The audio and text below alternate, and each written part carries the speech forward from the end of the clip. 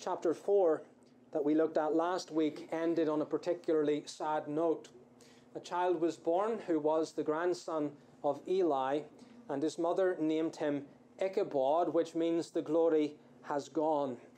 The reason for that was that in battle at Aphek, the Philistines had routed the Israelites and captured the Ark of the Covenant of the Lord, which they had taken into exile or captivity. If you were an Israelite and sensitive to these things, the unthinkable really had happened. An event which, in many ways, is the worst thing to happen to Israel from this time right up until the Babylonians will destroy the city and carry away the children of Judah into captivity. But while there was sorrow in Shiloh at the end of chapter 4, at the beginning of chapter 5, there is triumphalism in Ashdod. The Philistines are rejoicing, and although it's not stated, when you come to chapter 5, verse 1 and verse 2, there is this scene of triumph among the Lord's enemies. And the Philistines took the ark of God and brought it from Ebenezer unto Ashdod.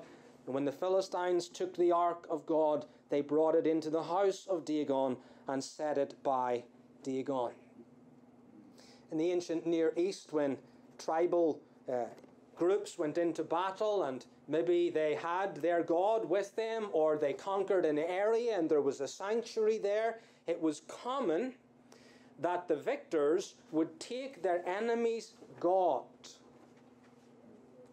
as a symbol that they had totally vanquished their foes.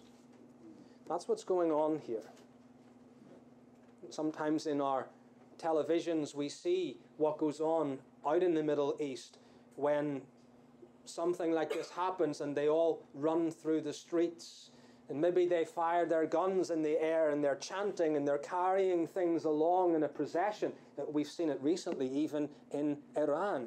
And I get the idea that something like this is maybe going on among the Philistines. They're carrying the ark of the Lord, they're shouting for triumph, and they go to their temple and they set it beside their God as a symbol that they have totally vanquished the Israelites. But although the ark of the Lord has been captured, the Lord of the ark has not been conquered. And the Philistines are about to learn what Israel and the prophets of Baal would learn later at Mount Carmel in the days of Elijah. Choose today who you're going to follow. If the Lord be God, follow him. But if Baal be God, follow him. And the Lord vanquishes the prophets of Baal upon the mountain. And the people cry out, "The Lord, he is the God. The Lord, he is the God." When you come to the end of this episode in 1 Samuel chapter 5 and chapter 6, that is to be the response of your heart. The Lord, he is the God. The Lord, he is the God. Well, who is this Lord God? 3 things, and then we'll make a number of points of application. First of all, the Lord is the God who reigns. The Lord is the God who reigns. We're introduced to Dagon at the end of verse 2.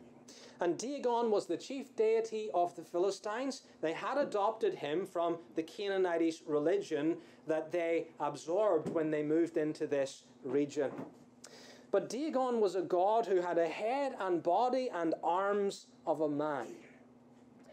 And then he had a tail like a fish. Now, you may have seen these fantastical creatures that people call mermaids. Well, in some ways, Dagon was like a merman. He had the head, the body, and the arms of a man, but he had the tail of a fish. And his image was found in the temple of Ashdod. And so the Philistines march in with this box, the Ark of the Covenant of the Lord, and they set it beside or in front of this statue of Dagon in verse 2. Dagon has triumphed over Jehovah. But then we read verse 3 and verse 5. and discover that the idol of the Philistines cannot stand before the symbol of the presence of the Lord. When I was reading this passage to you a moment ago, honestly, I'm struggling with coughing here. I was actually struggling not to laugh when I was reading this portion of God's Word to you, because there's divine humor here.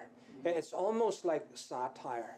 God is ridiculing the gods of the Philistines. What happens? Well, on the first morning, they wake up, and Dagon is prostrated on his face before the ark of the covenant of the Lord. And suppose you were a Philistine priest and you walked in and you saw this and you thought, that's strange. And there you are, you go over and pick your God up. Give him a little bit of help. He's dependent upon you. You're not dependent upon him. So you set the fish-tailed God back up on his tail again, and you go about your business, and the next morning you come in, and it's worse. Not only is he upon his face, but his head has been cut off, and his hands have been cut off, and only his stump is left. That was another symbol of being totally vanquished in battle. The enemy would conquer a people, and they would take their king, and they would cut off his head and cut off his hands. You remember David and Goliath? And after David throws the stone and he hits Goliath, what does he do, children? He gets the sword of the giant and he takes off the head of the giant. Totally vanquishes him in the name of the Lord. Think about it even in our own Scottish church history. The Battle of Eards Moss, Richard Cameron praying to the Lord, take the ripe and spare the green, and he himself dies that day. And the forces of the crown cut off his head and cut off his hands, and they take them to Edinburgh and they stick them upon the Netherbow Pike, and his father, Alan Cameron, is in prison, and they taunt him and they say to his father, "Do you know them? Do you know them? Your son has been totally vanquished." Well, there's headless and handless Dagon, the stump prostrated before the Lord. We are supposed to laugh with God at this point, because Dagon, the god of the Philistines, has had his triumph turned into utter and total humiliation. I love the way Ralph Davis puts it. He says, in 2 days, Dagon had the godness knocked out of him in his own temple. That's what's happening here. When you see it, you should say, the Lord, he is the God. That all these other pretended gods are no God. Our God has said, I am the Lord, and that is my name. My glory will I not give unto another, neither my praise unto graven images. And as the Ark of the Covenant went into Ashdod and to this temple, the Lord is teaching this pagan people something. He's saying, your gods have eyes, but they don't see, ears, but they don't hear, hands, but they can't handle, noses, but they cannot savor. Don't you see? You have to help your God back to its feet again. But he's also teaching Israel, and he's teaching you and me as well, that as the Ark of the Covenant goes into captivity, the God of the Ark is on a war march. He's conquering. And he's going to bring that Ark back into its holy place all by himself. For this reason, God reigns. God reigns. The Israelites are in disarray. Ichabod is written upon the wall. There's weeping and wailing and sorrow in Shiloh. But God is in total control of all of the chaos. And even though the surrounding nations, the world, if we would call it that, seems to be victorious, we needn't tremble for the ark of the Lord. Because as we see here, so it is today, that the cause is God's, and God is in complete control of his cause. He can allow Israel and his church to suffer defeat, and at the same time, he can defend his own honor and preserve his church in the world. He can be pleased, and he is, to use you and me as a congregation in his service. But this passage of God's word reminds us that though he may use us, he does not need us. He doesn't need us. And we need to reprogram all of our thoughts about our individual and congregational service by viewing this, that it is the Lord who reigns, the Lord who rules, and the Lord who is in control of his own kingdom. So the Lord is the God who reigns. Secondly, the Lord is the God who judges. In verse 1 through verse 4, the Lord has been judging the Philistines' God. But in verse 6 through verse 12, for the 7 months that the Ark of the Covenant remains in Philistia, God is judging the Philistines themselves. He brings plagues into their midst. Now, many commentators wrestle with what this plague was. There's reference of mice or rats, and in chapter 6 they're overrunning the land. And then there's reference here to emerods or tumors or boils. And so some have thought this is something akin maybe to the bubonic plague, where you got tumors under your armpits and so on, and it was connected with rat infestation. Ultimately, we don't know. But we do know this: the Lord judged them. First of all, verse 6, Ashdod. But the hand of the Lord was heavy upon them of Ashdod, and he destroyed them and smote them with emerods, even Ashdod and the coasts thereof. The Ashdodites have had enough. They said, move this ark further on. So they kindly send the Ark of the Covenant to Gath in verse 8. And they sent therefore and gathered all the lords of the Philistines unto them, and said, what shall we do with the ark of the God of Israel? And there in Gath, further devastation comes. Boils, tumors, whatever is going on here. We read later that people are dying as a result of this. And they say, we don't want the ark here any longer. Let's move it on to Ekron. And when they bring the Ark of the Covenant to Ekron, the Ekronites cry out, don't bring that thing anywhere near us. Send it away. What's the Lord doing? He's pleading his own cause. And listen, when the Lord pleads his own cause like this, it always spells trouble for the kingdom of Satan. And oftentimes it's manifest, as it is here, with judgments upon individuals or groups of people who oppose and set themselves against the Lord and his church. So in this case, it's the Philistines. They hated Israel because they hated Israel's God. They get the Ark of the Covenant, they triumph, they take him in this symbol of victory, and they place him before their God. And then everything begins to fall apart, yet they're hardened in these judgments and they cling to their rebellion. And God is teaching them over the 7-month period that you are not going to prosper in your resistance against God. You know, in many ways, the direct opposite was taking place than the Philistines initially thought. They thought, God is in our hands, didn't they? The Ark of the Covenant of the Lord is in our hands. He's in our control. And God was going to teach them, no, you're in my hands. And it is a fearful thing to fall into the hands of the living God. You oppose Israel and Israel's God to your own destruction.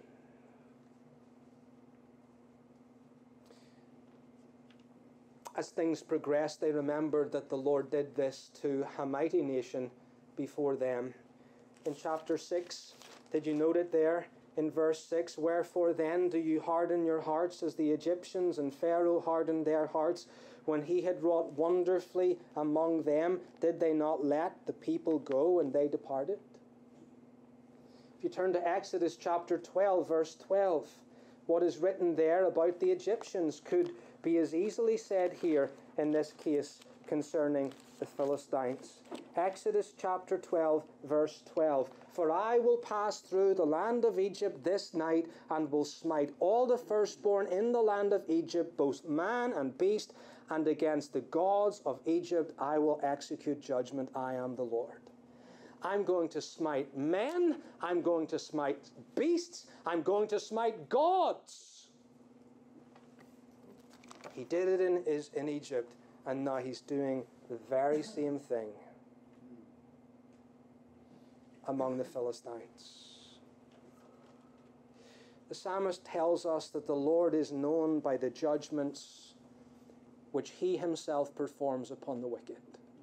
And both in Egypt and now in Philistia, the Lord is causing them to know that he is God by executing his judgments upon this people. So we see that the Lord is the God who reigns. We also learn that he is the God who judges. And then thirdly, we learn that the Lord is the God who speaks. Now, as I've just said, these judgments were a revelation from the Lord to the Philistines. And they recognized this. In fact, it was obvious to them, and throughout this passage we find them confessing it in various ways. If you look at verse 7 of chapter 5, they're saying God's hand is upon us. And when the men of Ashdod saw that it was so, they said, the ark of the God of Israel shall not abide with us, for his hand is sore upon us, and upon Dagon our God. Now look at verse 11, where you have a further statement about this. So they sent and gathered together all the lords of the Philistines, and said, send away the ark of the God of Israel, and let it go again to his own place, that it slay us not, and our people. For there was a deadly destruction throughout all the city. The hand of God was very heavy there.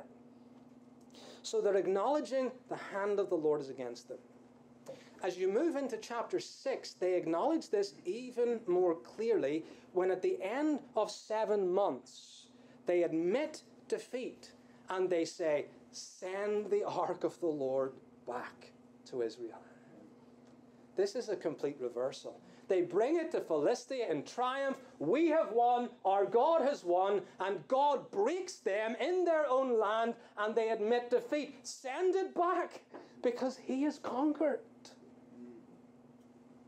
So what they do is they call the priest and the religious leaders, and they say, yeah, the ark has to go back, but don't send it away empty. You need to send it with a tribute and a trespass offering. And so they invent this idea of a trespass offering in verse 4. It's quite ingenious. Make golden mice and make golden emeralds.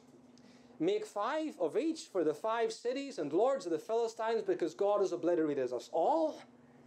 And put this with the Ark of the Covenant and send it back to the God of Israel, that he might be appeased. That's what it is. It's a guilt or a trespass offering. That he might be appeased. And at the same time, they're paying tribute to him as a God. So call the priests. The religious leaders say, this is what you need to do. So they do that.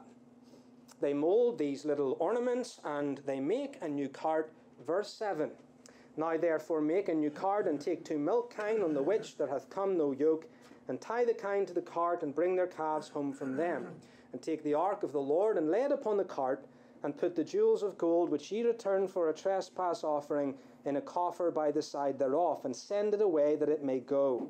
And see, if it goeth up by the way of his coast to Beth Shemesh, then he hath done us this great evil. But if not, then we shall know that it is not his hand that smote us, it was a chance that happened to us.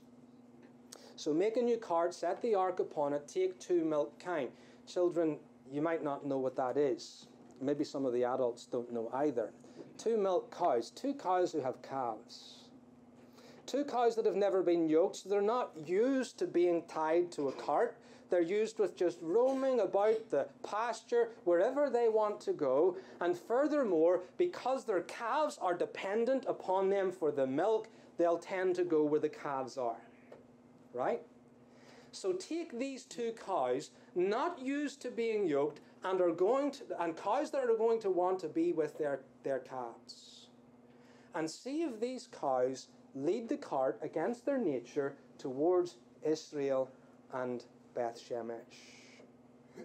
If they do that, we'll know that the Lord did it. That's interesting because they already do know that the Lord did it. Throughout chapter 5, they're saying the hand of the Lord is against us. Get the Ark of the Covenant away from us. The God of Israel is going to destroy us. They already know that the Lord had done it, but it's a kind of wishful thinking at the end of it all. Well, maybe he hasn't. Maybe it's just been a chance. And now we'll know. Well, they build the cart, they set the ark upon it, and these 2 milk kine go straight to Beth Shemesh, lowing contentedly as they go. As if they'd been used to being yoked all their life. As if they didn't have any calves to feed anymore. The Lord speaks. The Lord speaks. You need to understand that this afternoon, that God speaks to sinners in providence and often through his judgments. That afflictions come and you say within your heart, because you know it to be true, just like the Philistines and the Egyptians, this is the hand of God, this is the finger of God. The hand of the Lord of hosts was hard against Egypt. The hand of the Lord of hosts was hard against Ekron. But yet, like these people here, even though you know that deep down inside, motivated by a kind of wishful thinking that it were not so, and perhaps it were just chance, you talk yourself out of your own conviction. You wish it were not true. But God is putting his finger upon your sin, and by judgment he is speaking to you in your life. And you ought to be tremendously thankful. Not because judgments are pleasant, but because all God's judgments this side of eternity have mercy in them, in that he uses them to speak to us, that we might be made wise unto salvation. But if God so deals with you in this world and you refuse to hear his voice, the day of grace will come to an end, and then the lot of the wicked will be only judgment with no mercy forever. So if you're in rebellion this afternoon in your sin, and your way is hard because God's hand is against you, thank the Lord for that. And don't pass it off as though it were chance. It's not chance. Everything that happens to you in life is under the hand of this Almighty God. If you are in rebellion against him this afternoon, I say, thank him, take heed to his voice in providence, because he is speaking to you. The Lord reigns, the Lord judges, the Lord speaks. How then will we make application of this to our hearts today? Well, by way of this question, in that these things are so, choose you this day whom you will serve. Choose you this day whom you will serve. Because this passage puts questions to us, as it did to the Philistines and to Israel long ago. And every one of us has choices to make with respect to those questions. The first question to you this afternoon is God or Dagon? Whom will you serve? That was the question to the Philistines back in that day, wasn't it? God or Dagon, whom will you serve? Will you serve your idol that has fell flat on its face before the Lord? Or will you serve the Lord before whom it fell? What did these people do? They picked their God back up onto its tail again. The next day it fell. It had no head and no hands anymore. They still put it up. And then they made the place where it fell a holy place. They made their idolatry even worse. The poet Milton said, Dagon shamed his worshippers. Shamed his worshippers, yet his worshippers worshipped him the more. That's what sin and unbelief does to men. It's so addictive. It makes men stupid. It does. You turn to Romans chapter 1, you'll see that. Paul presses this very hard in verse 18 and following. He tells us the Lord has made himself known by his wrath, by his judgment, by the light of nature. But men don't like to listen to what they know. For the wrath of God is revealed from heaven against all ungodliness and unrighteousness of men who hold the truth in unrighteousness. That means they sit on it, they press it down, they hold it down the way a wrestler will try to pin his opponent to the floor. They know it, but they do not want it to be true. Verse 19, because that which may be known of God is manifest in them, for God hath showed it unto them. For the invisible things of him from the creation of the world are clearly seen, being understood by the things that are made, even his eternal power and Godhead, so that they are without excuse. But here's the problem. Because that, when they knew God, they glorified him not as God, neither were thankful, but became vain in their imagination, and their foolish heart was darkened. Professing themselves to be wise, they became fools, and changed the glory of the uncorruptible God into an image made like to corruptible man, and to birds, and four-footed beasts, and creeping things. What is the result of sin and unbelief? People make idols with fish tails and men's heads and hands and arms, and then those idols fall and lose their heads.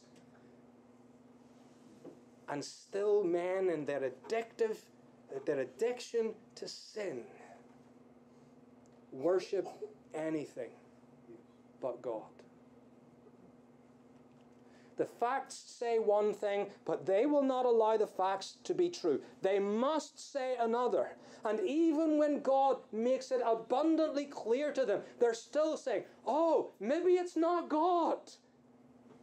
Maybe it's just a freak incident. Maybe it's just chance. Because unbelief is not a rational thing. Unbelief is spiritual. It is aversion and enmity to the truth, even when the truth stares you in the face. That's challenging to you today in the house of the Lord. Because it could be another day in God's house when God is smashing your idols. And when God is setting something that is most obvious to you right before your face and saying, who are you going to serve? Dagon or me? All your vain idols are putting your trust in the living God. You have to answer that question this afternoon. God or Dagon? The second question is depart or dwell. Depart or dwell. When the Ark of the Covenant of the Lord judged the Philistines, or the God of the Ark of the Covenant of the Lord, every Philistine city did the same thing. They said, get the Ark of the Covenant of the Lord out of this place. Now they knew it was the Lord, and they knew that the Lord was conquering and defeating them.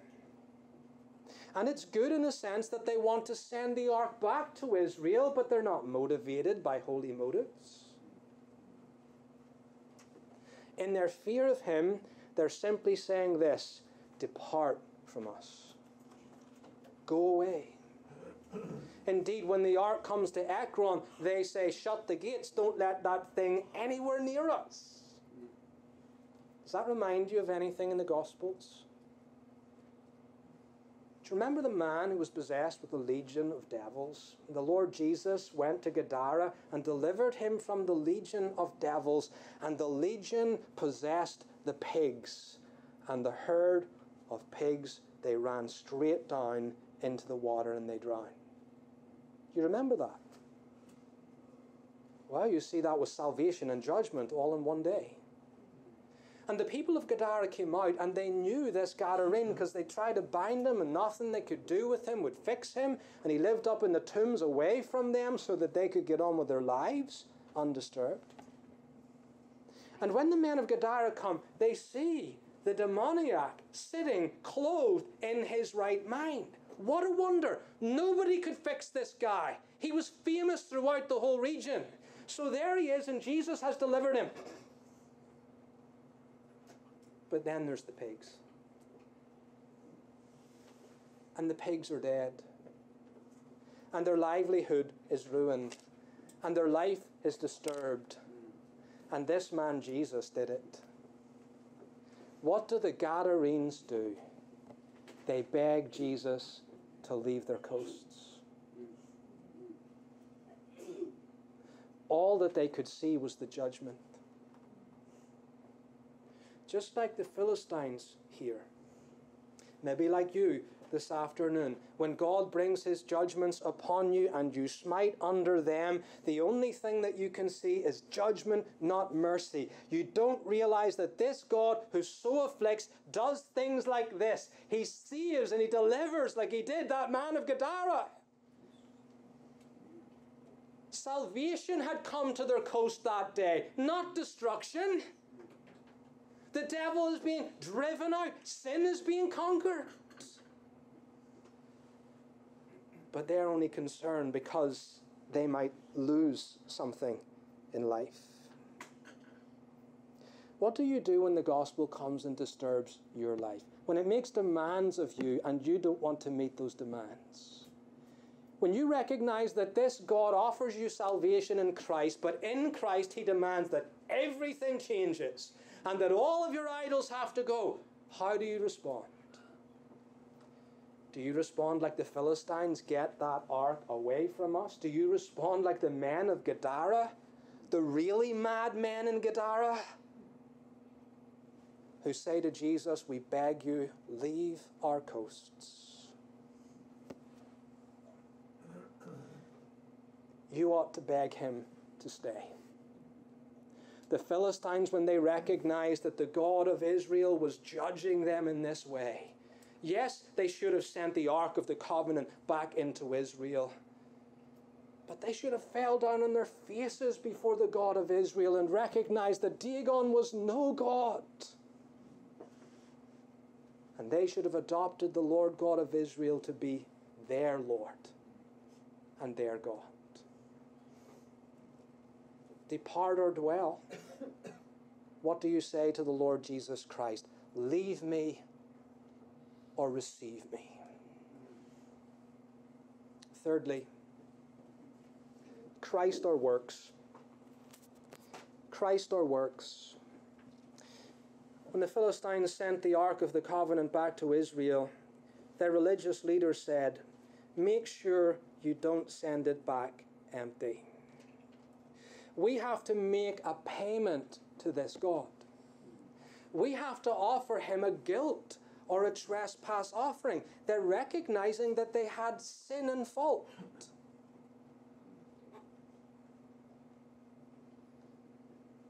What they proposed was somewhat religious and ingenuous and novel. Make golden emeralds and golden mice and give those to the Lord God of Israel. But you see, this God had already appointed trespass offerings that people should offer to him.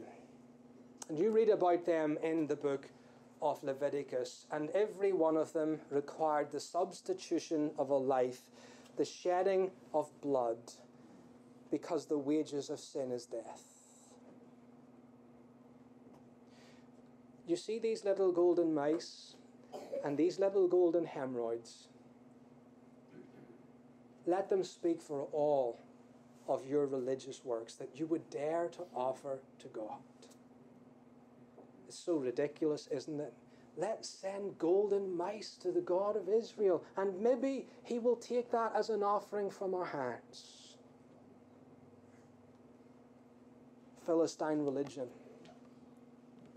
All of your religious works, all of your own morality, they're just like these golden mice or boils in the presence of the Lord. They will not one whit serve to deal with your problem of sin. But God has given his Son upon the cross of Calvary as the great trespass and sin offering. And he says unto you, you will not be redeemed by silver or gold. You will not be redeemed by anything that is not the Lord Jesus Christ, but all of your hope must be in this, the precious blood of the Lamb of God slain without blemish and without spot.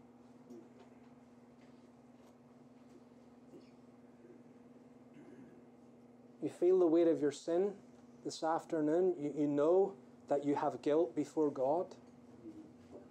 You instinctively realize that you have to offer something to God because of this sin problem. The only thing you can offer to God is what God has offered for you.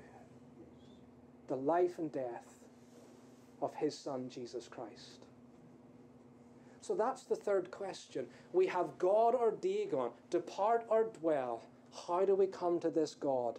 Christ or works? Christ is the way, the truth, and the life. Finally, the Lord is the God. The Lord is the God. The Philistines had to learn it. Israel had to learn it. We have to learn it this afternoon. The God who can take the Philistines to chasten Israel and then judge the Philistines because they fought against Israel. The God who can go upon a tour of providential judgment around the country of the enemy and make his own way back sovereignly and independently from his exile. The one who reigns and does his own will among the armies of heaven and among the inhabitants of the earth, and none can stay his hand or say unto him, what doest thou? Choose you this day whom you will serve. But if the Lord be God, follow him. And if Dagon be God, follow him. And if Baal be God, follow him. And as we consider what the Lord did here, we come as the children of Israel did at Mount Carmel, and we say, the Lord, he is the God. The Lord, he is the God. And we take this God to be our God forever and forever. May the Lord bless his word to our hearts. Let's stand for prayer.